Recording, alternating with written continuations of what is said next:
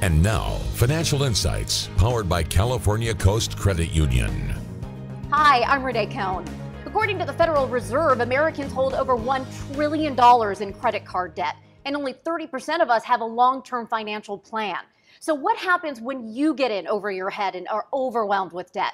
Here with some great advice is California Coast Credit Union President and CEO Todd Lane. Now, Todd, what can people do when they are over their head in debt? So Renee, first of all, they need to know how much debt they have, and they need to know the specifics. So get out those credit card statements. If you own a home, get out your mortgage statement. So get the information, gather it, put a spreadsheet together, so know how much debt you have, and then prioritize. Pay the high interest debt first. That's what I like to do. Some like to pay the low balance debt first, and that's a good thing too. So either strategies work, but have a plan and be specific. I want to be debt-free by a certain date and work to that plan. If somebody's tried everything and it's still not helping, what can they do? You need to seek help.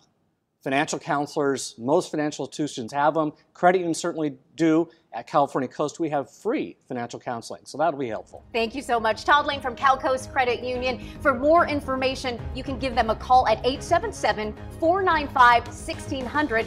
That's 877-495-1600 or calcoastcu.org.